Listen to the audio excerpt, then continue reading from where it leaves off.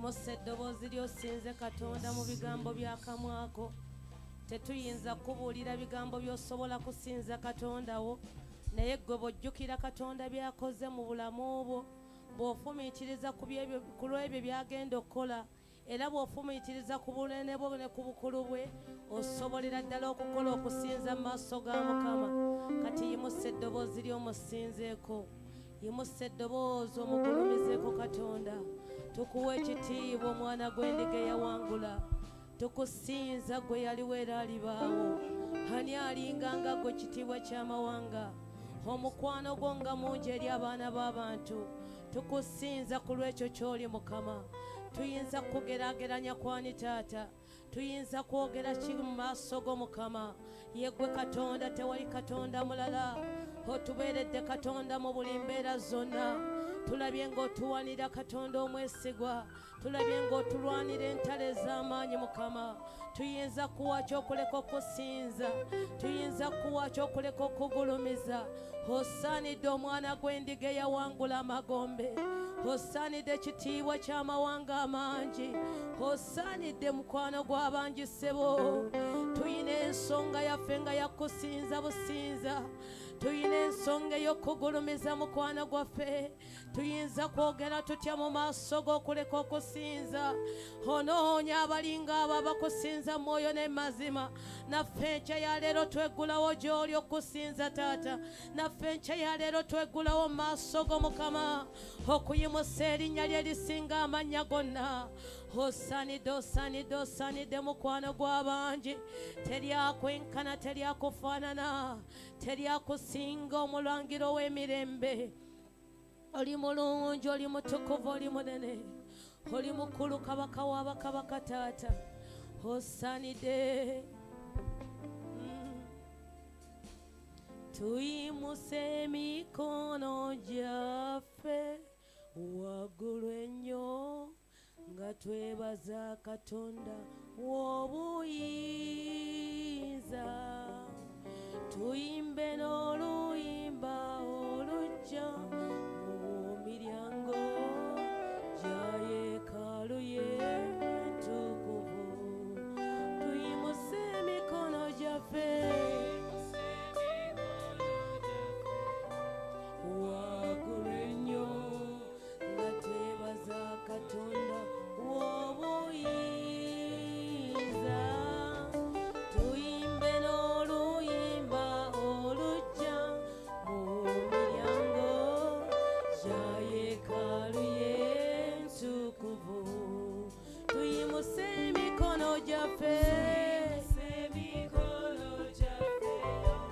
waggulu ennyo nga twebaza Katonda w'obuyinza. Tuyimbe n'oluyimba olujja mu miryango gya yeekaalu ye entukuvu. Wakitiibwa Mukama,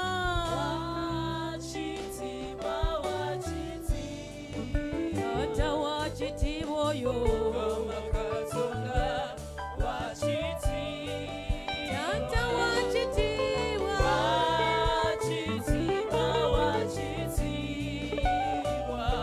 fenna fenna Mama wakitiibwa kabaka,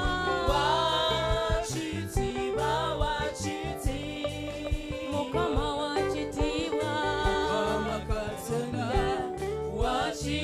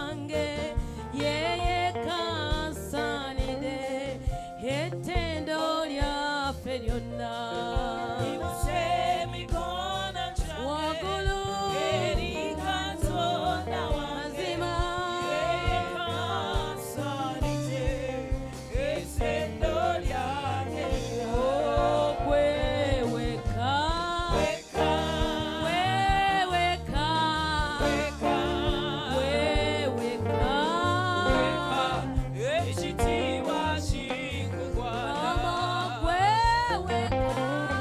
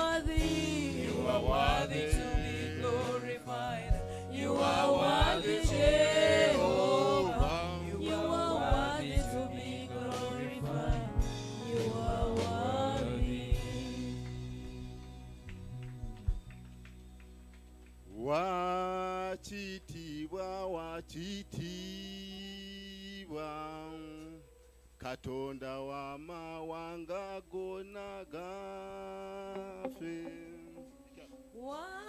wachitiwa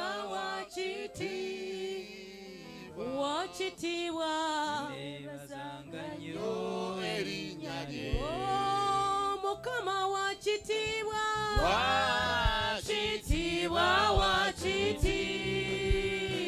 wachitiwa yo Katonda wachitiwa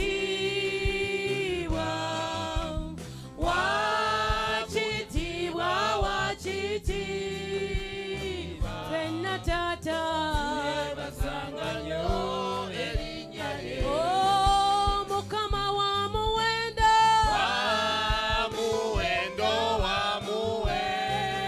tata wa muwendo yo Katonda wa muwendo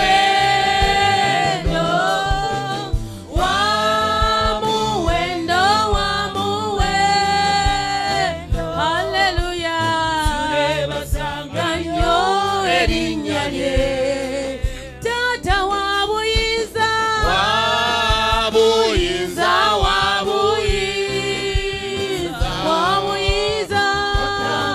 Mukama wa buyinza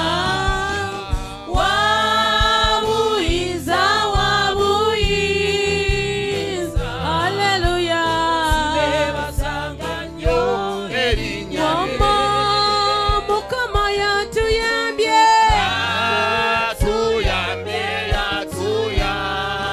tata yatuyambye fe Katonda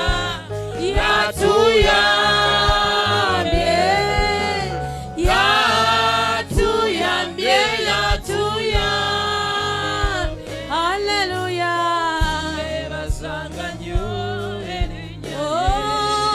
Mukama yatuyambye mwenye mose kubanga yakuyambye tata yatuyambye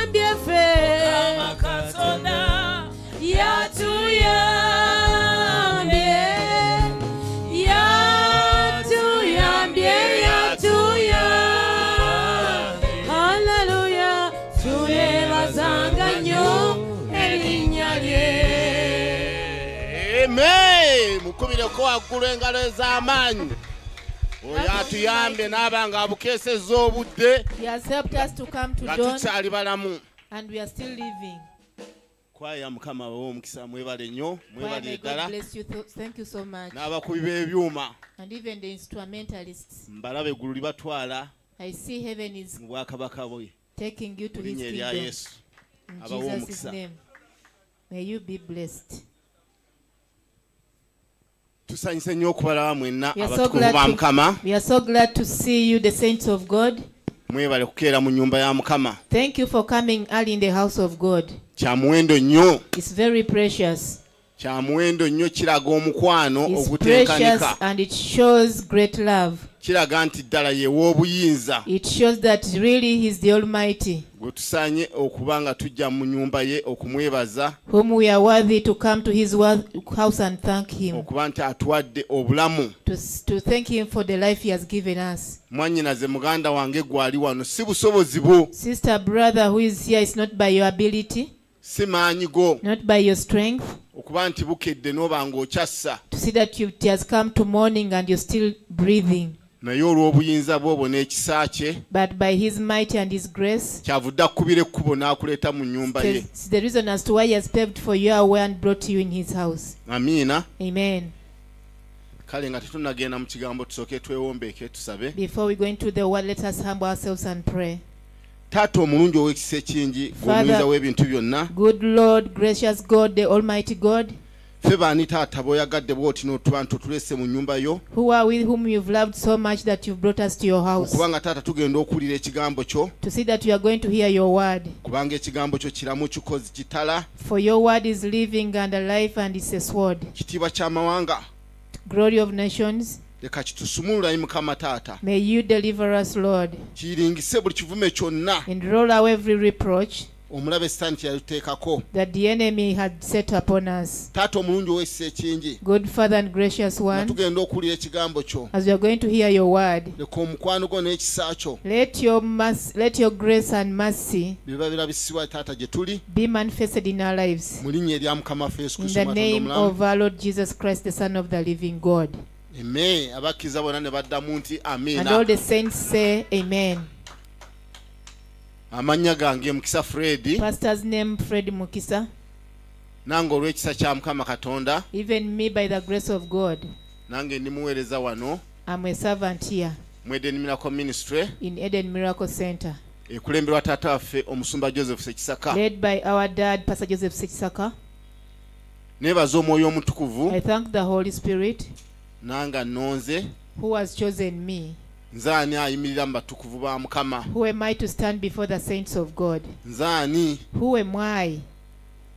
Neebaza ne taata wange. And I even thank my dad, Taata wange Joseph Sekisaka. my father, Sechsaka Joseph, Ne maama Sarah Sekisaka. and Mommy Sarah Sechsaka, Nanga abanzijeyo ne baneesigisa nyimire mu batukuvu ba Mukama. who have brought me up and entrusted me to stand before the saints of Bannange God. mubankubireko mu ngalo. May you clap for them your hands for me, Si lwa busobozi bwange not by my ability, naye olw'ekisa kya Mukama Katonda. but by the grace of the Lord God, Kubanga gye yanzija because where He brought me from, nange okulaba nti kati ndi muweereza we. to see that I'm also His minister. Kye kisa ekyo That is the grace I'm talking about. bannange kye tulina okuyaayaanira That which we must desire for. mu linnya erya Mukama waffe Yesu Kristo. The name of our Lord Jesus. Omutwe gwaffe ogw'omwaka Our theme for the year guli mu Luka 5:17. is found in Luke 5 verse 17. Mbadde nsaba omuweereza wa Mukama Katonda omusomi wa Bayibuli akitusomere ekyawandiikibwa ekyo. Luka essula 5:17. Awo olwatuuka ku lunaku lumu mwezo yali ng'ayigiriza, Abafalisaayo n'abayigiriza b'amateeka baali batudde awo, abaali bavudde mu buli kibuga eky'e Galilaaya ne Buyudaaya ne Yerusaalemi, n'amaanyi ga Mukama gaali naye okuwonya. Laba abantu ne baleetera omuntu ku kitanda eyali akonzimbye, ne basala amagezi okumuyingiza, okumuteeka mu maaso ge. Bwe bataalaba wa kumuyingiriza olw'ekibiina, ne balinnya waggulu ku nju, ne bamuyisa mu kasolya, ne bamussiza ku kitanda kye wakati mu maaso ga Yesu. Awo bwe yalaba okukkiriza kwabwe n'agamba nti omuntu ebibi byo bikuggiddwako. Abawandiisi n'Abafalisaayo ne batanula okuwakana nga bagamba nti ani ono ayogera eby'okuvvoola? Ani ayinza okuggyako ebibi wabula Katonda yekka? Naye Yesu bwe yategeera okuwakana kwabwe n'addamu n'abagamba nti muwakana ki mu mitima gyammwe? Ekyangu kiruwa, okugamba nti ebibi byo bikuggiddwako oba okugamba nti golokoka otambule? Naye mutegeere ng'Omwana w'Omuntu alina obuyinza ku nsi okuggyako ebibi. N'agamba oyo eyali akonzimbye, nkugamba nti yimuka ositule ekitanda kyo oddeyo mu nnyumba yo. Amangu ago n'ayimuka mu maaso gaabwe n'asitula ekyo kye yali agalamiddeko n'agenda ewuwe ng'agulumiza Katonda. Okuwuniikirira ne kubakwata bonna, ne bagulumiza Katonda ne batya nnyo nga bagamba nti tulabye eby'ekitalo leero. Amiina. Amen. Tukubireko mu ngalo. Clap for that. Kati naze n'omutwe nga gugamba tutereko omutwe gwafaawo. I came with a theme that says rolling away the stone. okuyiringisa ejjinja. Amiina. Kati omusajja oyo tumulabye nti ye yali ku kitanda. We see that this man was on bed. Naye muffe abamu wano But unto what some of us, waliwo sitaani be yali ateekako oguyinja. the devil had set upon the stone. Nze mbabuulyako agayinja sitaani agamu ge yali For yanteekako. me, I've been speaking about the stones that the devil had laid upon me. Naye nga bwe tuwulidde oluyimba olwo nti omuyinza w'ebintu byonna ow'obuyinza oyo, But as we've heard that song that the Almighty God and His might is a mighty God, nzize nga ndaba ng'ayiringisa agayinja ago. I've seen him rolling away those stones. Amiina. Amen. Kati naawe muganda wange akedde ku makya g'olwaleero. So you brother who has come here this morning, luno luyinza okuba olunaku lw'olwaleero. this may be your day today. Amiina. Amen. Okuba nti Katonda simanyi buli omu guyinja gumuliko. To see that God, I actually don't know which kind of stone you have. Mulabye omusajja oyo yali ku kitanda. As you've beheld this man who was on bed, naye n'afuna abaamuyamba. but he got people to help him.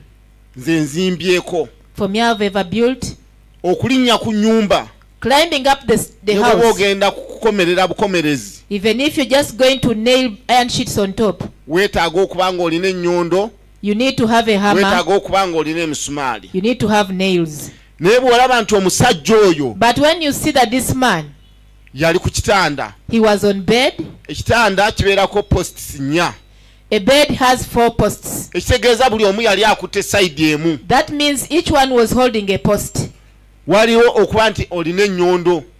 There's having a hammer egenda okugyamu emisumaali to remove the nail. that is going to remove the nails.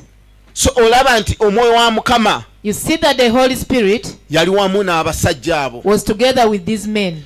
nange nkukakasa muganda wange mwannyinaze gwe ali wano amakya I g'olwaleero. also assure you, brother, sister, who is here this morning, omwoyo wa Mukama ali wamu naawe. the Spirit of God is together with you. agenda kuyiringisa buli guyinja gwonna He's going to roll away every stone ogubadde ku bulamu bwo. that has been upon your life. Amiina. Amen. Azeemu aleluya kimubeereko ekyo mu linnya lya Yesu.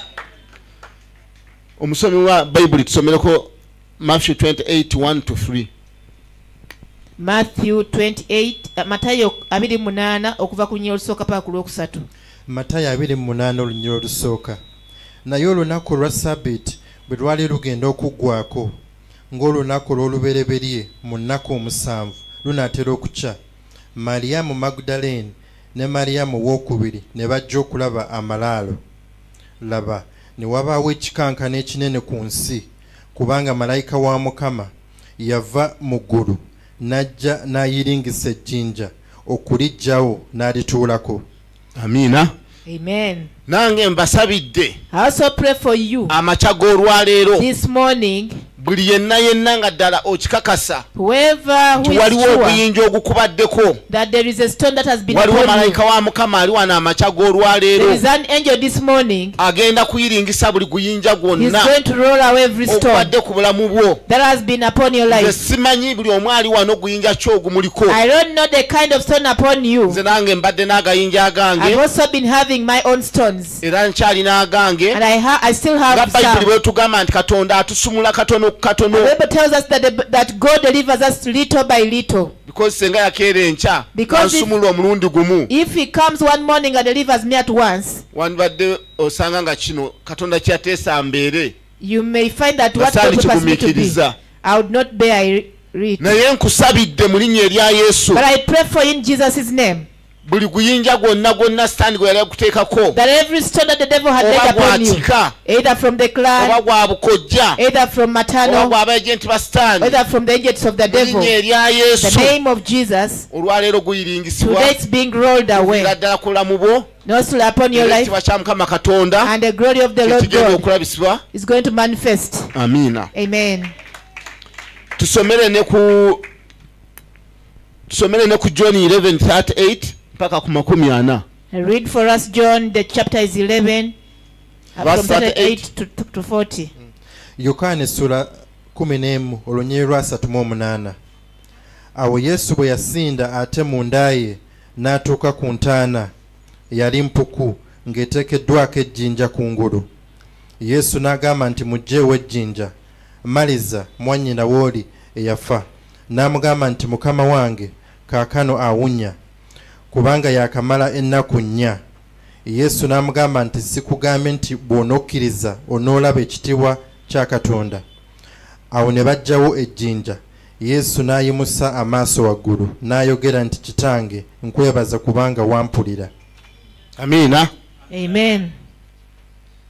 Njagala nkubuulire muganda wange. I want to assure you, my brother, gwe wenna akedde amakya g'olwaleero, whoever has come this morning, n'abo abali ku online abawuliriza ekigambo kino, and those online who are listening to the word, waliwo abalala abaali bagamba nti twamumala, there are those who are saying that we are done with him, twamuddusa ne mu ggwanga, and even we made him run away from the naye nation. njagala nkubuulire, But I want to tell you, waliwo malayika wa Mukama there is an angel of God olwaleero today agenda kukola who is going to work eby'amaanyi, mighty things, ebyewuunyisa, wonderful things. bagambe nti naye ddala tulaba bulungi And they oba. have said, we see well. Oh,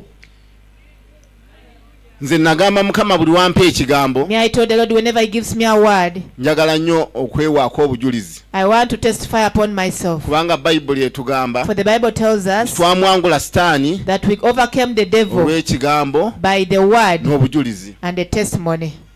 Nze ndi bujulizi I'm a testimony Katonda gwe yajjako oguyinja. that the Lord rolled away the stone from. Ngenda kuwayo ka testimony katono I nnyo. want to give you a small testimony. Nasuulibwako oguyinja One day I was cast upon a nga stone ndi muto, when I was still young. ndowooza gyali emyaka nga 9 I oba think 10. at 9 to 10 years. Naye Katonda ono nga bw'atugamba mu Yeremiya 5 nti yatumanya nga tannatuteeka mu mbuto z'abannyaffe. But as this God tells us in Jeremiah 11:29 that he knew us before we were put in our mother's wombs. N'ansuula mu nsiko eyo Cast me in the bush ab'ewaffe eyo kye bayita ekishaka, where they call a aba bush. western side. It's called a thicket in the western section, whatever region. Ekishaka. A thicket. Yes. Yes. N'embeera eyo And I was there. ng'eggulu linkuumidde eyo Heaven was guarding me there. kuva mu mwaka gwa 84. Since 1984, Katonda n'ambikako ekisa kye God covered me with his grace mpaka until ne tujja mu buyinza we came into power nga ndi mulamu. and I was still living. Bangi nnyo bannange Many of my friends baagenda died. nga lyeggulu ligamba And heaven was saying, ngenda kubikako ki I'm going to cover you with what? ekisa kyange, My grace. ate n'emirimu egyewuunyisa And the amazing nze works. nali simanyi I didn't know kigenda kulabisibwa mu nze. that they would be manifested in me. Amiina. Amen. Katonda n'ankuuma mu nsiko eyo And God kept me where I was in nga bwe the bush. mbagambye nti ewaffe mu western side tukiyita ekishaka, And in western Nitubeerayo. region we call it a naye nga thicket. Katonda bw'ajjudde ekisa n'okwagala, But as God is full of Nze grace nga and simanyi nako. love, I didn't know anything. nga amatu gange oba amaaso gange tegabirowoozanga nako Even my ears and eyes would not think about them. nti ndibeerako omuweereza we. That at one time I would be his Nze minister. nga neemanyiridde eyo I was used to the other mu place nsiko okutambula kuba in mundu, the bush, bulleting. kumbe ye Katonda agamba nedda, Yet God was saying, no, oli muweereza wange. you are my minister. nga n'ebirooto ebimu mbifuna naye nga sibitegeera And to some dreams I would get, but I would not understand naye them. neebaza But I Katonda want to thank God kubanga obudde butono nnyo bwe tulina njagala tusabe because we have little time. We want Katonda to ayiringisa pray. agayinja ago buli omu gazze nago ku makya kuno That the Lord may roll away every stone that neebaza has condemned me. Katonda I want to thank God. yakoma kunkweka bukwesi mu nsiko eyo He did not end on mu only busirikale keeping me in the bush, bw'ensi ate era n'andeeta and even he brought me n'ankweka and hid me ew'omuweereza we in his servant's place. omusumba Joseph Sekisaka Pastor Joseph Sechsaka. simanyi oba mukitegedde I don't know whether you've understood it. yankweka mu kisaka ekyensi He hid me in the kakati ate earthly bush, ankwese mu kisaka ekitazikira and now he has put Mutera me nnyo in the okukawulirako thicket nga that taata it waffe cannot akwogera. quench. We always hear our father saying amiina about it. munkubireko engalo nzaani Clap for me who am kakati I. huuno atandise okunkolamu omulimu No, now he has begun doing a nange work in me. ŋŋenda kubeera ekisaka ekitazikira mu I'm linnya going erya to be Yesu your unquenchable bush in Jesus' Amen. name. Amen. kale omusomi waffe wa bayibuli Bible tuddiremu reading. ekyawandiikibwa ekyo tebakitegedde bulungi John 11:38-40 Yokaana 11:38. Awo Yesu bwe yasinda ate munda ye n'atuuka ku ntaana. Yali mpuku ng'eteekeddwako ejjinja kungulu. Yesu n'agamba nti muggyeewo ejjinja. Maliza mwannyina w'oli eyafa. N'amugamba nti mukama wange kaakano awunya kubanga yakamala ennaku nnya.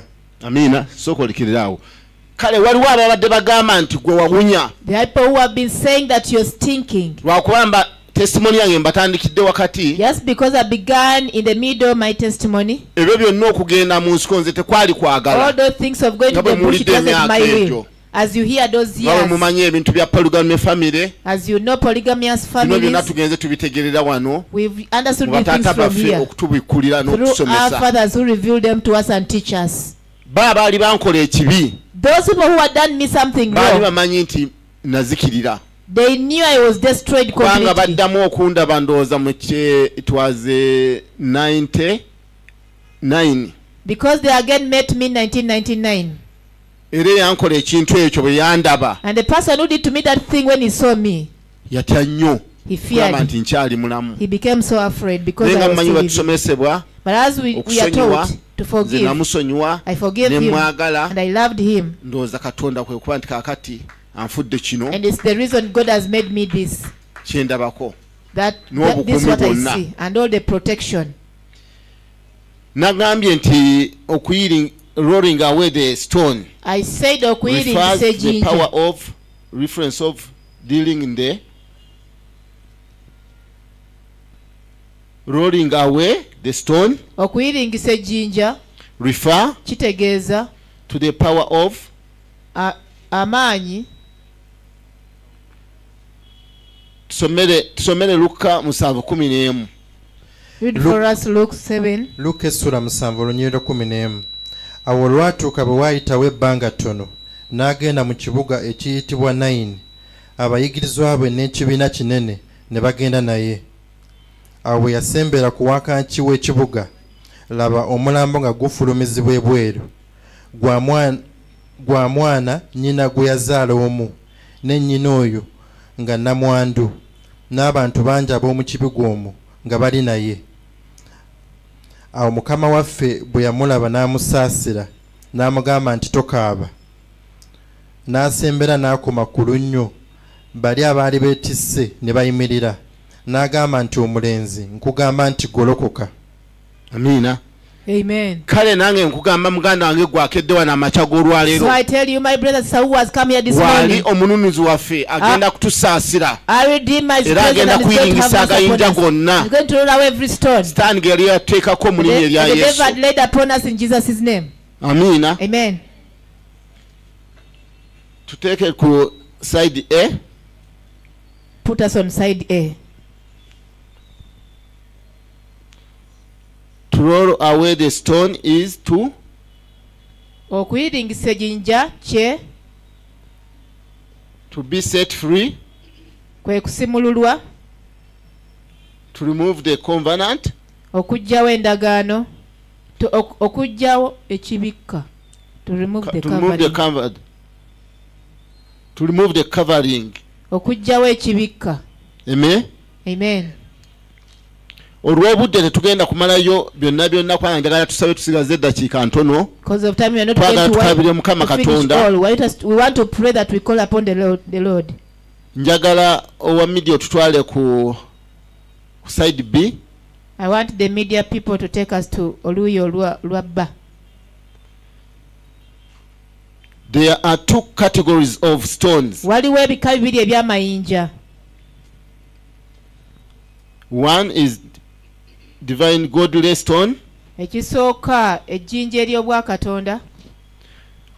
Leka batusomereko 1 Peter 2:5-7. Petero ekisooka 5. Petero ekisooka 2 onyero olwokutaano paka ku lw'omusanvu. Petero ekisooka essula 2 onyerera 5. Era nammwe ng'amayinja amalamu muzimbibwa ennyumba ey'omwoyo okubeeranga bakabona abatukuvu okuwangayo ssaddaaka ez'omwoyo ezisiimibwa Katonda ku bwa Yesu Kristo. Amiina.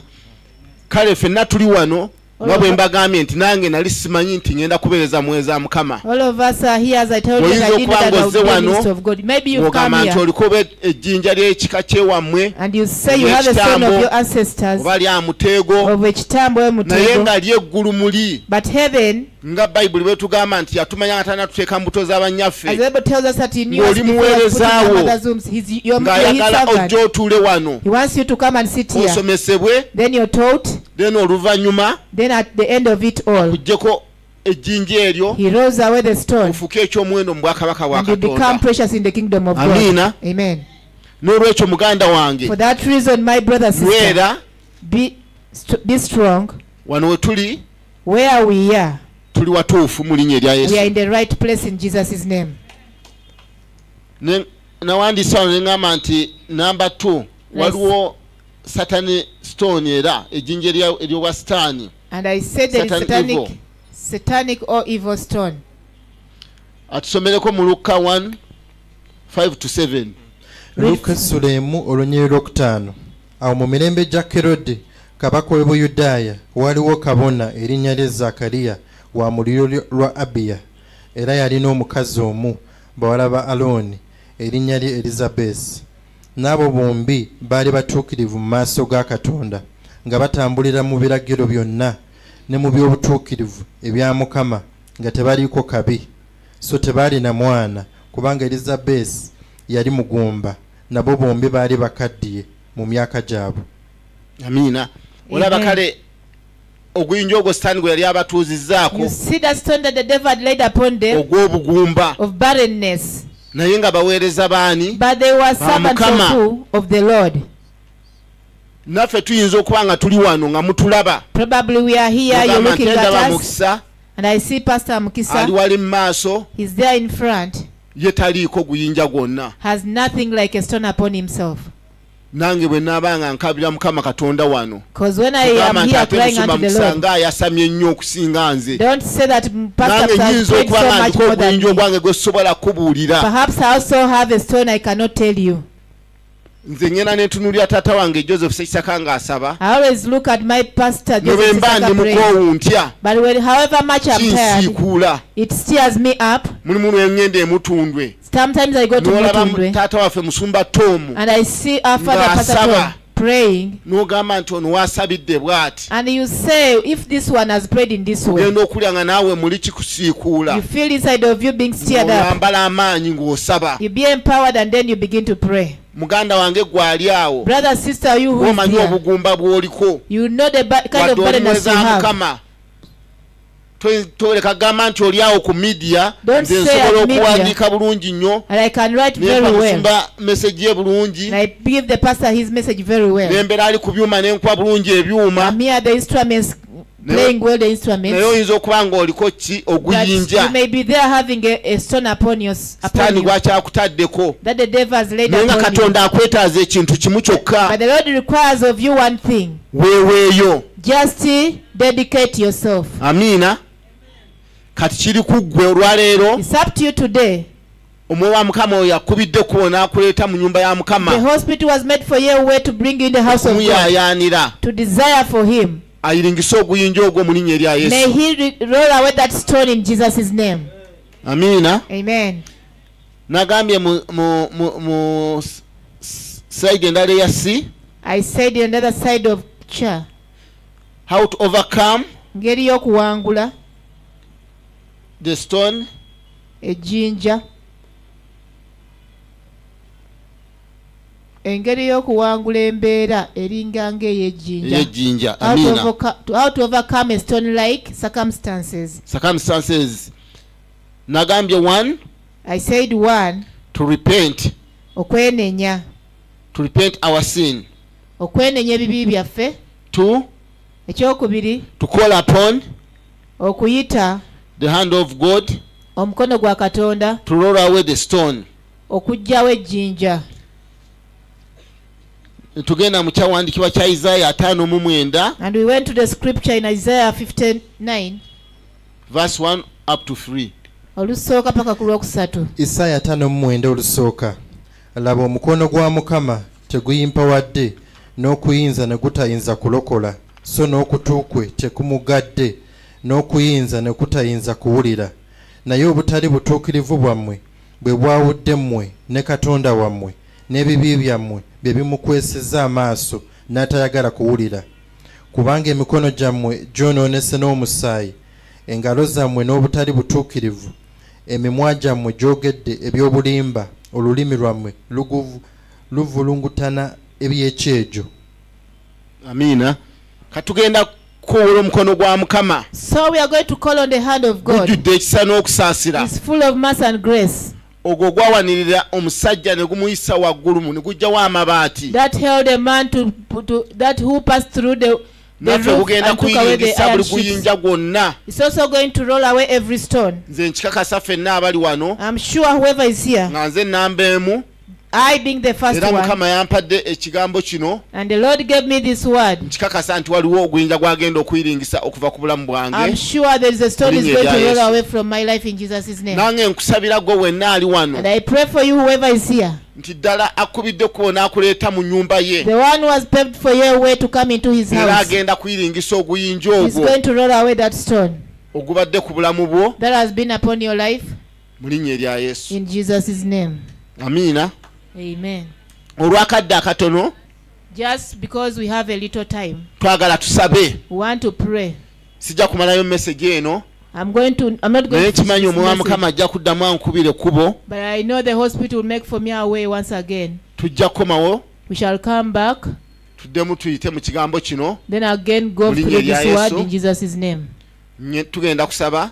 We are going to pray. Mukama abawe omukisa. May God bless you. Naye nga tetunnaba kugenda mu kusaba. But before we pray, nze ku lwange mbeebaza nnyo. On my side, I want to thank you so much. Eden Miracle Ministry. On behalf of Eden Miracle Ministry. Yonna yonna olw'okuyimirira. For standing. N'olw'obuweereza buno. And even for this ministry. Kubanga wano we tuli. Because where we are here. Tukkiriza Katonda nti Katonda agenda kutuzimbira ekizimbe kyaffe wano mu Kampala. We believe God is going to build for us our own building in Kampala. Awo mbadde nsubirawo engalo ez'amaanyi. Tuwone obupangisa buno. That we may escape this renting. Obututwalako miliyoni 5.8. That takes away 59 million. Tekuliko masannyalaze, tekuliko mazzi. Without the water and electricity bills. And even other bills. Naye mmwe bazungu ba Edeni. But you're the whites of Eden. Mbebaza nnyo mwebalire ddala. I thank you very much and thank you very much. Wano mu bigere bya Eden Miracle Ministry. I stand here in the steps of Eden Miracle Ministry. Okubebaza. To thank you. Kubanga tebatuggalangako n'olunaku n'olumu. Because they have never shut us out even a single day. Mwe bazungu ba Eden Miracle Ministry. You're the whites of Eden Miracle Ministry. Ate nze nga nkakasa. And I'm sure. Tinamu olw'okuyimirira. Because of your standing. Ddala mulabye nti Katonda ddala atukoledde ebyekisa. You've seen that God has done for us okuyita mu kifo kino. Through this place. Amiina. Amen. Era mbasaba temukoowa. The request not for you not to get weary. Twongere okuyimirira. We may continue standing. Ne taata waffe. With our Father. N'obuweereza ba Eden Miracle Ministry. With the ministry of Eden Miracle Ministry. Ate ne ku headquarter. And even at the headquarters. E Katale. At Katale. Church tennaba kuggwa. Church is not yet over. Administration block tennaba kuggwa. Administration block is not yet over. Tuzimba Sunday school. Hello? tuzimba Sunday school. Amina. We are building Sunday school. Mukama yagamba taata waffe. God told our father. Tugenda kuzimba ne creation center already yatandikibwako. We are going to build a recreation center. Mukimanyi mwenna nti buno obuweereza. As you know, this ministry but deliverance is for deliverance. Abaana baffe. Our children. Naddala nze njogeranga omuzadde. Mainly me, I speak as a parent. Abaana bayingiriddwa nnyo obwakabaka bwa Sitaani. Our children have entered into. Ne bawambibwa mu drugs. They have been addicted by the drugs. Oluvannyuma nga zibatutte mu kukyusa obwongo bwabwe Mukama Katonda engeri yabatondamu. And it has turned their brains not as the God created them. N'olwekyo tujja kubanga tubasabira.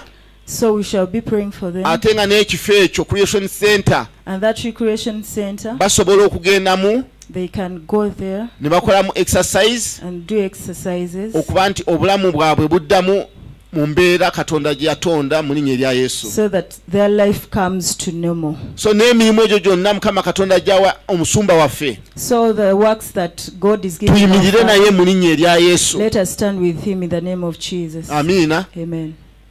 Kale nga tugenda okuwaayo. So as we are going to give in. Nsaba ba asha bagabe baasa.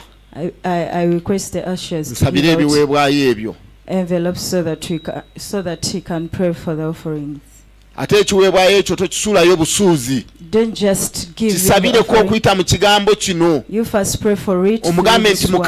That God, this is my offering, which is going to roll away the stone that has been on my life. Whether it has been a family stone, there are some who have been envy of us. I beseech you that the one we have come to see us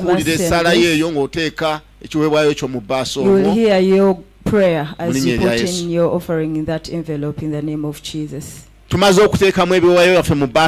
Have we finished? So as I pray this prayer, you can also pray on your offering. Father, merciful God, you has made a way that we come to you. You have brought us your word to us.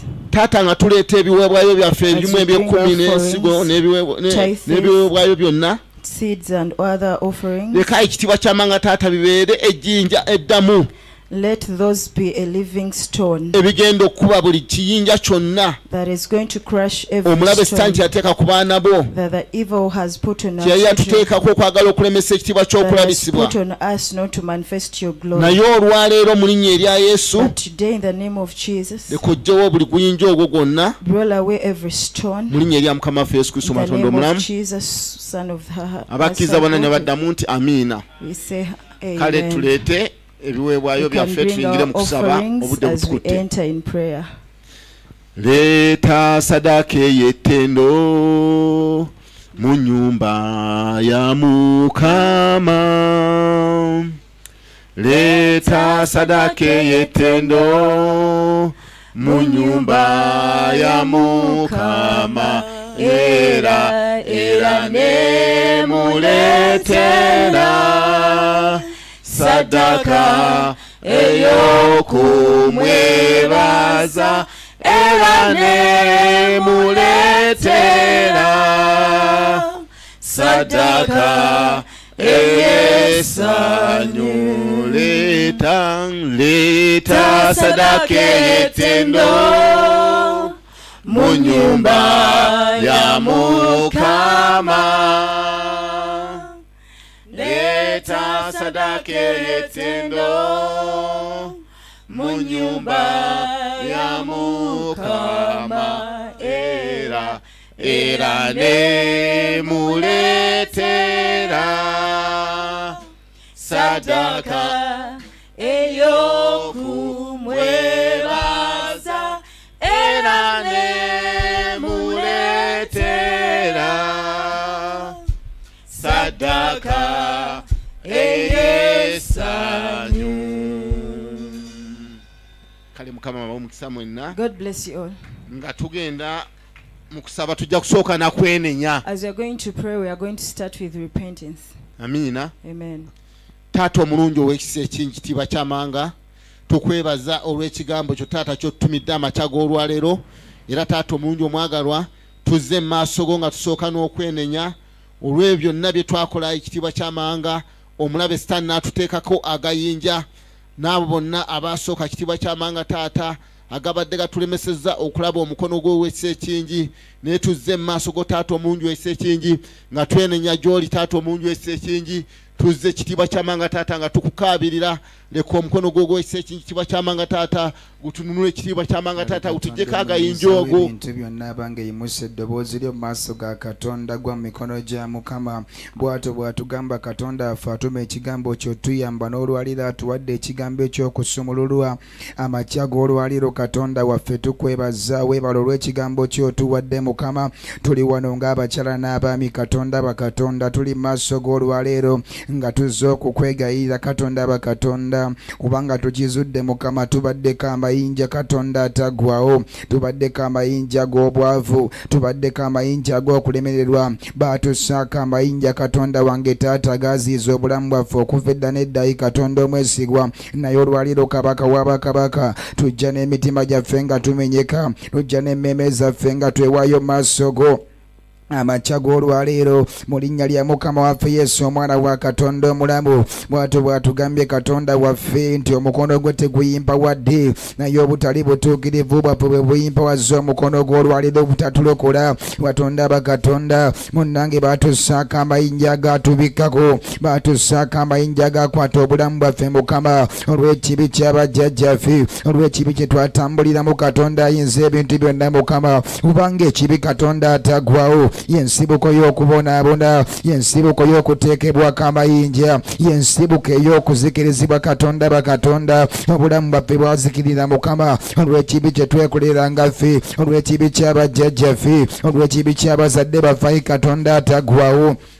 Naye olwaleero Katonda waffe tutegedde amazima Mukama, nga bwe watugamba nti amazima ge mutegedde galibafuula baddembe. Abange yimusa eddoboozi ly'olwaleero nga twenenya maaso ga Katonda. Munnange tuzze maaso ga Kabaka w'abakabaka nga tukukaabirira olwaleero nga twenenya Katonda ataggwawo. Tusaasire Katonda waffe olw'obutali butuukirivu bw'abajjajjaffe Mukama, bwe twakola Mukama, bwe twasamira okusinza bakatonda abalala, bwe twakola obwenzi Mukama, metwayiwa omusaayi Katonda omwesigwa, kyatuviirako okuteekebwako amayinja, kyatuviirako okubikkibwako amayinja Mukama agabonyaabonya obulamu bwaffe, agakwata amagenda gaffe, agakwata emirimu gy'emikono gyaffe Mukama, kubanga bw'atyo bwayogera Katonda waffe nti ekibi bajjajjaffe kye baakola ekizizza obulungi bwa Mukama. Atugambye Katonda waffe nti omukono gwe teguziyiziddwa, wabula ekibi kyaffe ekiyimpa wazze omukono gwe. Katonda bakatonda Mukama, bwe tutyo munnange naffe tubaddeko ekibi kitwetisse Katonda waffe, naye olwaleero Katonda ataggwawo tukwegayirira Mukama, tusaasire Kabaka w'abakabaka, kubanga watugamba Mukama nti bwe tuli atula obutali butuukirivu bwaffe mu maaso go Mukama, olisaasira Mukama, olisonyiwa Katonda ataggwawo. Tusaasire Katonda waffe, kubanga kyawandiikibwa nti bajjajjammwe baayonoona so tebakyaliwo Katonda waffe. Naffe twetisse obutali butuukirivu bwaffe Mukama, twetisse omusaayi gwe baayiwa, twetisse obwenzi bwe baakola, twetisse obulyazaamanya bwe baatambuliramu Mukama, twetisse ebikolobero byonna eby'okusinza bakatonda, eby'okusinza lubaale, eby'okusinza emisambwa, eby'okusinza emizimu gy'abafa Katonda wange taata. Twetisse endagaano Katonda waffe ze baakola n'emisambwa, ze baakola n'abasamize Mukama, ebyo byonna Katonda waffe byatuviirako okuteekebwako amayinja, byatuviirako okubikkibwako Katonda ataggwawo. kitiibwa ky'amawanga naye amakya g'olwaleero tukwegayira amaanyi gaffe abange wenenye maaso ga Mukama waliwo kye baakola ne bakussaako ejjinja waliwo kye baakola mu kika kyewambwe waliwo kye baakola e Bukojja waliwo kye baakola eyo ku mulimu gwo waliwo kye baakola bazadde bo naye olwaleero Katonda waffe atugamba bwe twatula obutali butuukirivu bwaffe asaasira n'asonyiwa nsaasira Katonda bakatonda nsaasira mukwano gwaffe taata amakya g'olwaleero Mukama munange twenenya taata omusaayi gw'abajjajjaffe gwe baayiwa Katonda waffe obusamizi bw'abajjajjaffe bwe baakola Mukama ne batussaako ekikolimu ekyokuteekebwako ejjinja ne batussaako embeera Mukama ey'okulafuuba na Katonda waffe naye olwaleero Mukama munange tukwegalira nga twenenya amakya g'olwaleero nsaasira Mukama yamba Katonda obwesigwa yamba kitiibwa ky'amawanga Mukama munange tukwegayiridde Katonda bakatonda newankubadde nga wayogera nti obutali butuukirivu nti obutali butuukirivu bwaffe bungi nnyo maaso ga Katonda wange otukola ebyekisa Mukama otuyambe Katonda waffe amakya g'olwaleero tubadde mu bulamu bwakubonaabona tubadde mu bulamu Katonda wange bw'ebifo ebya wansi Katonda ataggwawo naye olwaleero Mukama tukwegayira Mukama tusaasire Katonda wange olw'endagaano zonna ze baatuyingizaamu bajjajjaffe olw'endagaano zonna ze baatuyingizaamu bakitaffe Mukama ayi Katonda bakatonda munange taata omwesigwa zaatuviirako okuteekebwako amayinja zaatuviirako okubonaabona zaatuviirako Mukama okutambulira mu bulamu Katonda wange bw'obutagenda mu maaso naye olwaleero Katonda bakatonda leka munange otuddiremu kubanga wayogera Mukama nti oli Katonda addiramu 10 taata naffe amakya g'olwaleero munange tuddiremu taata newankubadde ng'obutali butuukirivu abajjajjaffe nga bungi mu maaso go taata munange saasira kola ebyekisa Mukama eri omukyalo yakwegayirira kola ebyekisa Mukama eri omusajja oyo yenenya mu maaso ga Katonda waffe amakya g'olwaleero mu linnya lya Mukama waffe Yesu omwana wa Katonda omulamu abange mwegayirire Katonda waffe esenda amaaso ga Katonda waliwo eyakussaako ejjinja abange waliwo kye yakola waliwo kye yakutambulizaako waliwo kye yayogera waliwo kye yakola eyo mu ssabo gye yagenda waliwo kye yakola eyo mu lubaale w'ekika waliwo kye yakola eyo mu ssabo ly'omusamiza n'omulogo naye olwaleero Katonda waffe Katonda awulira essala y'okwenenya Katonda asaasira wakati nga tumukoowoola wakati nga tumwegayirira omwoyo wa Katonda maanyi gaffe taata omwesigwa tusonyiwe Katonda waffe ensobi naffe ze twakola Mukama ne batussaako amayinja obujeemu bwe twakola Katonda wange ekibi kye twakola Mukama kye twatambuliramu Katonda ow'eggye tusaasire Kabaka wa bakabaka tusonyiwe omwoyo wa Mukama nkwatibwa ekisa taata omwesigwa amakya g'olwaleero mu linnya lya Mukama waffe Yesu omwana wa Katonda omulamu era Katonda bakatonda amakya g'olwaleero muyita omusaayi gwo Katonda waffe omusaayi ogunaaza omusaayi okulongosa Mukama ayi Katonda bakatonda Yesu omwana wa Katonda omulamu tunaaze munnange n'omusaayi gwo tulongose Katonda waffe otwambula ekibi ky'abajjajjaffe otwambula ekibi ky'abazadde baffe otwambula ekibi kye twekolera Mukama ekyo ekyakwata obulamu bwaffe ekyo ekyakwata Mukama amagenda gaffe taata enjudussaako amayinja Katonda bakatonda amayinja g'okubonaabona amayinja g'obwavu taata amayinja g'okulemererwa amayinja Katonda wage g'obutakulaakulana omwoyo wa Mukama tunaase munnange Yesu omwana wa Katonda omulamu kubanga kyawandiikibwa nti omusaayi gw'endagaano yo gwe musaayi ogunaaza gwe musaayi okulongoosa gwe musaayi ogutukuza abange ita omusaayi gwa Yesu abali ku online abali ku YouTube ita omusaayi gwa Yesu okujjako ekibi ekyo ejjinja libadde lyakulemerako kubanga wakyaliwo ekibi wakyaliwo obusamizi wakyaliwo obwenzi bw'abajjajjaffe wakyaliwo ekibi bazadde bo abange kye baakola ekyo kyakuziyiza kyakulemesaako ejjinja eryo lye baakussaako olwaleero naye waliwo omusaayi Bayibuli etugamba nti omusaayi gwa Yesu omwana wa Katonda omulamu abange gwogera okusinga ekibi abange gwogera okusinga emisaayi gyonna newankubadde nga bakossa mu ndagaano newankubadde nga bakuyira musaayi newankubadde nga bakutwala mu ssabo waliwo omusaayi gw'endagaano ita omusaayi gwa Yesu Katonda bakatonda Mukama tunaazira omusaayi gw'omulenzi wo Yesu omwana wa Katonda omulamu otwawule ku kibi nange taata omwesigwa ekibi ekyatuviirako okuteekebwako amayinja Mukama tuli wano maaso go batusaka amayinja g'endwadde batusaka amayinja g'obwavu batusaka amayinja mukama ag'obutayimusibwa ku mirimu batusaka amayinja ag'obutaweereza katonda omulamu batusaka amayinja mukama ag'obuteevuga ag'obutagenda mu mawanga abange waliwo ejjinja lye baakosaako ita omusaayi gwa mukama okwawulako ekibi kyonna ekyakulemezaako ejjinja okwawulako ekibi ekyo abange kye baakolera ekyo kye weekolera ita omusaayi gwa yesu omwana wa katonda omulamu munange tulongoosa olwaleero Ndange tulongoosa olwaleero twagala kusaanira mu maaso go emisana gw'olwaleero itwa musaayi gwa yesu katonda bakatonda ayi katonda atagwawo kwotwambula omusitego otwambula ekibi ekyo ekibi kyabajjajjaffe kye baatukolera bwe baatuula mu masabu kye baatukolera bwe baatuula mu kibira nga basamira kye baatukolera bwe baatuula mu njazi mukama mbaali ebijjula mukama ne batuwongayo eri emisambwa egitusaako amayinja ne batuwongayo eri lubaale batusaka amayinja batuwongayo eri abacoze taata batuwongayo mukama eri emisambwa gy'ebika batuwongayo katonda waffe eri lubaale katonda bakatonda ey'olwaliro katonda omwesigwa tuyita omusaayi gwo otwambula mukama tujja mu ndagaano ezo taata ze batuyingizaamu batuyingiza mu ndagaano lw'amannya ge batubbulamu amannya g'abaafa batuyingiza mu ndagaano lw'enkolobera mukama batukolera katonda wange mu maaso g'emisambo mu maaso g'emizimu gy'abafu mu maaso g'ebiteega naye olwaleero mukama tuyita omusaayi gwo okutujja mu ndagaano abange fuluma endagaano waliwo endagaano gye baakosaamu bakusaako ejjinja bakukwasa omuzimu bakukwasa omufu bakukwasa omusota bakuteeka mikono gy'ekitambu nekikusaanikira nekikubikkako nekikwata amagenda nekikwata emirimu nekikwata omukisa gwo nekikwata obufumbo bwo naye olwaleero abange essazaamu endagaano zonna ze baakuyingizaamu eri omusambu ogwo ze baakuyingizaamu eri omufu oyo abadde agolokoka n'akussaako ejjinja abadde agolokoka n'akussaako akazeto omusaayi gwa mukama okujja mu ndagaano eyo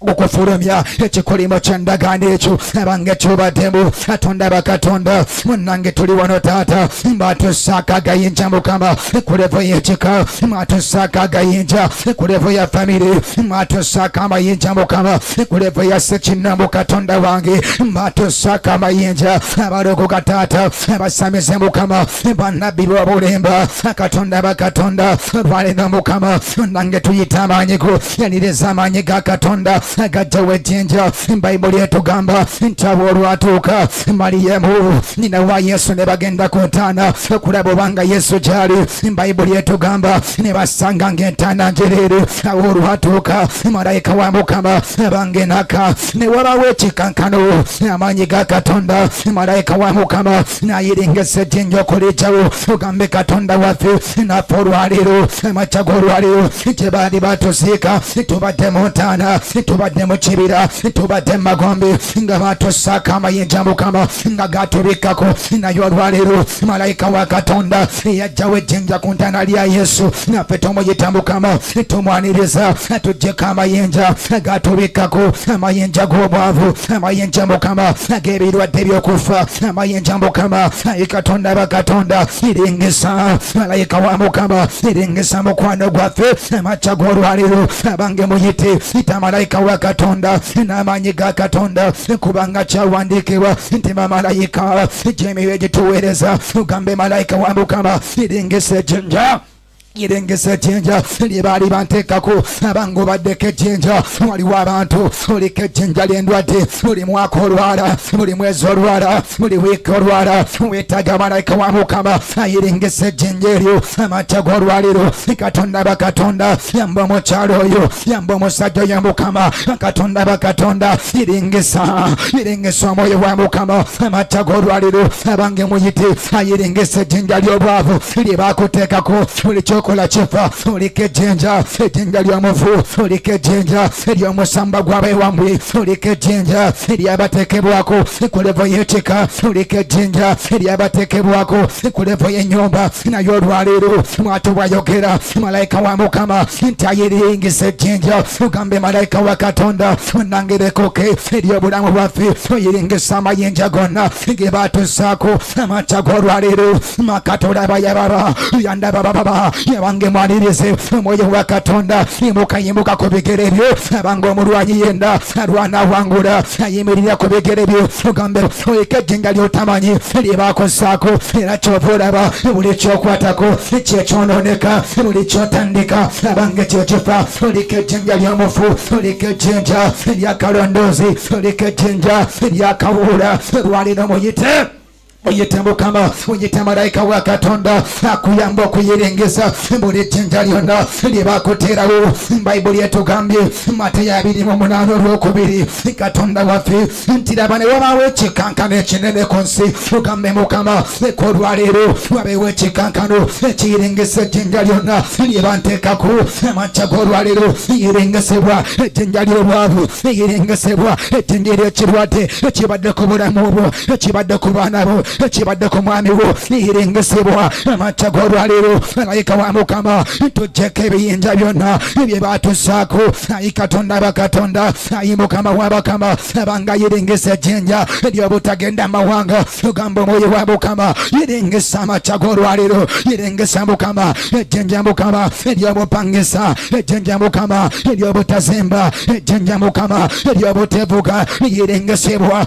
linnya lya Mukama waffe Yesu omwana wa Katonda amakya g'olwaleero abange yogera waliwo ekiringisibwa ekikuvaako ekiyinja ekyo ekyakuteekebwako omulego w'okukyalo ekyakuteekebwako omulego w'ekika abanga yiringisa omwoyo wa Mukama malayika wa Katonda akujjako ejjenja eryo akujjako ejjenja eryo amakya g'olwaleero amakya g'olwaleero linnya lya omwana wa Katonda mulabu ovaayo mu ntaana bayibuli etugambye Yesu nayogerera waggulu eddoboozi ddene n'agamba Laazaalo nti vaayo mu ntaana gye bakuziika abanga olwaleero bakugjayo mu ntaana bakugjayo mu magombe wano waliwo abantu olwotuli mu ntaana olwotuli mu ssabu olwotuli mu magombe waliwo gye baali bakubikira waliwo gye baali bakusaanikira naye olwaleero amaanyi ga Mukama eddoboozi lya Yesu eryajja Laazaalo mu ntaana abange likugjayo ovaayo mu ntaana eyo ovaayo mu ssabo eyo ovaayo mu kibira yonna gye baali bakuziika amaanyi ga Mukama weegali okugjayo weegali okulokola ugambe Mukama mubanga wazuukiza Laazaalo okuva mu ntaana Yesu omwana wa Katonda naffe tuzuukize Mukama tugyeyo eyo mu ssabo gye baatubikirako eyo mu nnyanja Mukama gye baatubikirako eyo mu bisu ebyafuluka gye baatubikirayo tuvaayo Mukama amakya g'olwaleero linnya lya Mukama waffe Yesu omwana wa Katonda abanga ovaayo ugambe Mukama nzigyayo Katonda wange nzijayo Katonda wange amakya g'olwaleero linnya lya Mukama Yesu alumba entaana gye baali bakuziika alumba entaana Yesu gye baali bakubikirako linnya lya Mukama waffe Yesu omwana wa Katonda rekola bababa makatola baba yogera amaaso ga Mukama amaanyi ga Katonda akukyalira okugjayo era olwaleero linnya lya Mukama waffe Yesu omwana wa Katonda tulumbagana buli maanyi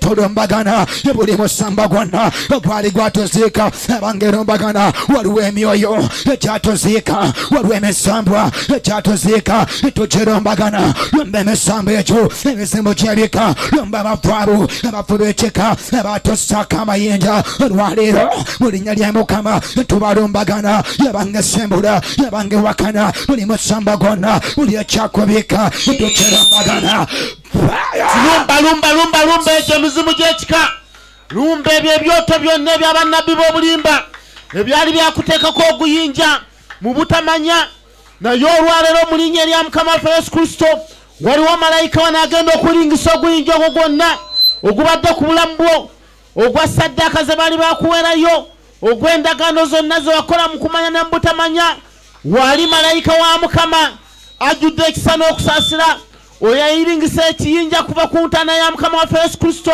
wali olwaleero amakya g'olwaleero agenda kuyiringisa ogwo oguyinja ogwo ogubadde gulemesezza ekitiibwa kya Mukama Katonda okulabisibwa olunaku olwaleero nga tuli mu lunaku olw'ensimbi waliwo wabaddeko ekkekwa nga byonna byokola tebiweereza Mukama Katonda kitiibwa naye olwaleero mu linnya erya Mukama Yesu Kristo bizinesi zo ziyiringisibwako oguyinja ogwo ogubadde ku bulamu bwo oguyinja ogwo guvaako ku bizinesi zo oba gwa ddogo oba baawaayo saddaaka za musaayi gw'abantu naye olwaleero mu linnya erya Mukama Yesu Kristo oguyinja ogwo waliwo malayika olwaleero amakya g'olwaleero wali wano yatwegasseeko dda ajjawo buli guyinja gwonna mukaabirire mwana wa Katonda mukaabirire mwana wa Mukama oguyinja ogwo guzikirizibwa n'omusaayi gwa Mukama Yesu Kristo yayaana eri omuyinza w'ebintu byonna yayaana eri oyo omununuzi waffe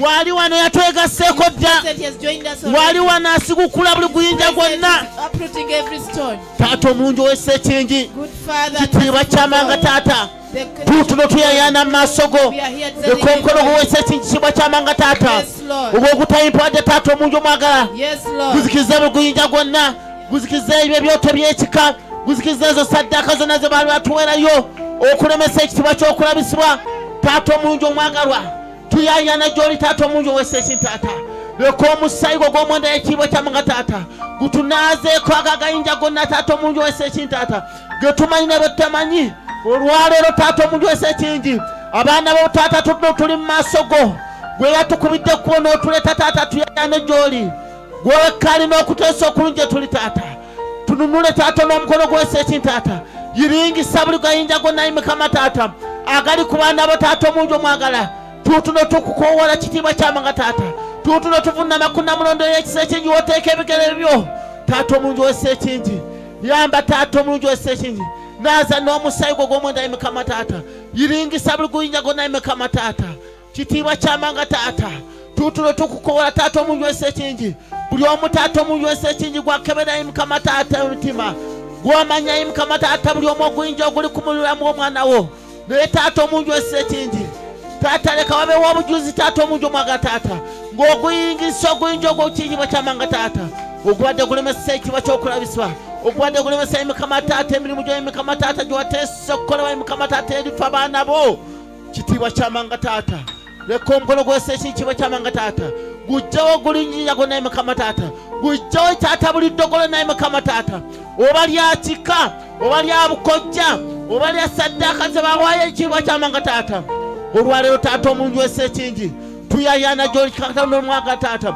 gwe Katonda tatuma kigambo kyonna kiddayo nga tekikoze kyokitumidde naffe twaniriza ekigambo taata omulungi omwagala taata leka kitusumulwe taata omulungi omwagala taata leka kitujje mu buwambe obwagayinja ago sitaani ge yatuteekako kitiibwa ky'amanga taata abaana bo babana omu maaso go bawanisa emikono bayayana gy'oli taata omulungi omwagala taata nga gweka asobola taata ekitiibwa ky'amanga taata okujjawo agayinja ago gonna agabadde galemesa Mukama taata mu byenfuna byabwe ekitiibwa ky'amanga taata mu bizinesi zaabwe taata omulungi omwagala taata tukimanyi luno olunaku olwokusatu lunaku lwa byansimbi tuyayana mu maaso ga ekitiibwa ky'amanga taata jawo buli guyinja gwonna ogubadde gwegulumiza Mukama taata mu bizinesi zaffe mu bulamu bwaffe mu buweereza bwaffe Katonda omulungi omwagala wulira okuyayana kwaffe taata omulungi omwagala taata wulira okusinda kwaffe taata omulungi w'essekingi wewekka asobola okujjawo buli guyinja gwonna ayi Mukama taata ogubadde kutagulumiza linnya lyo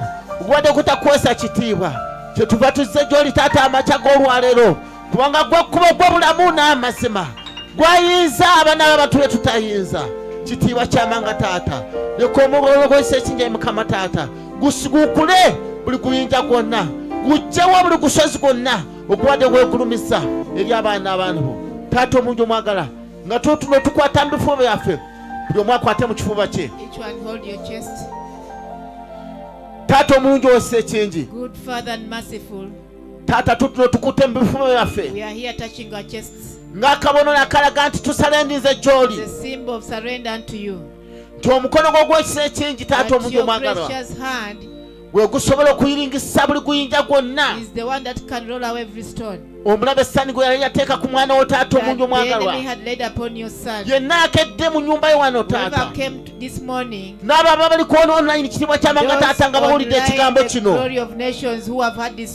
katonda omuyinza w'ebintu byonna gwe yampita taata n'oŋŋamba nti ndi muweerezaawo sikulagira taata omulungi ow'essa ekingi naye njayaana gy'oli taata omulungi omwagalwa nga nkowoola omukono gwo gw'essa ekingi leka kujja obuli guyinja gwonna mukama taata ogubadde ku bulamu bwaffe ogubadde ku baana bo kitiibwa kyamanga taata bonna abakedde mu nnyumba yonna kitiibwa kyamanga taata n'abo abali ku mitimbagano yonna ekitiibwa kyamanga taata abatuwulira taata ku mitimbagano gyonna abo abali ku rodiyo ababali ku YouTube kitiibwa kyamanga taata leka kibeere ekigambo kyabwe taata omuntu omwaga taata we bagenda okulabira omukono gwo wesa ekingi taata nga gujjawo buli guyinja gwonna nga gujjawo buli kivume kyonna nga gujjawo buli ndagaano zonna nga gujjawo buli busibe gwonna nobulabesene byabuteekawo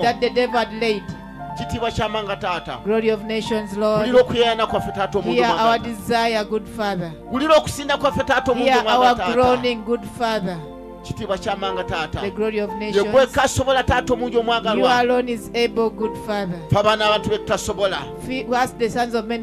kyetuvudde tuzze mu maaso go taata omungi omwagalwakubanga gwe byonna obisobola mu linnya erya mukama waffe yesu kristo tukwebaza kitiibwa kyamanga taata kubanga okikoze kubanga oyiringisiza buli guyinja gwonna kubanga ojjawo buli kuvume gwonna kubanga ojjawo buli ndagaano zonna ez'ekika kubanga otunaaziza n'omusaayi gw'omwana w'omuyeka yesu kristo owa obuyinza taata okujja ku nsi kuno okutununula nga bwe kyawandiikibwa mu Bagalatiya 3:13 Christ yatunula mu kikolimo ky'amateeka tukwebaza gwe omuyinza w'ebintu byonna taata kubanga bwe tukuyayaanira kitiibwa kyamanga taata oddamu okusaba kwaffe weebale katonda omuyinza w'ebintu byonna taata era nga tuyayaana kitiibwa kyamanga taata mu maaso go wonna abadde oguyinja mwoyo wa mukama taata omungi w'essa ekingi jangu otuule ofuge ekitiibwa kya mukama katonda kirabisibwe mu linnya erya mukama waffe yesu kristo katonda omulamu Christ, the Son of the living God. Amina. Mwebale nnyo, mwebale dda, mwebale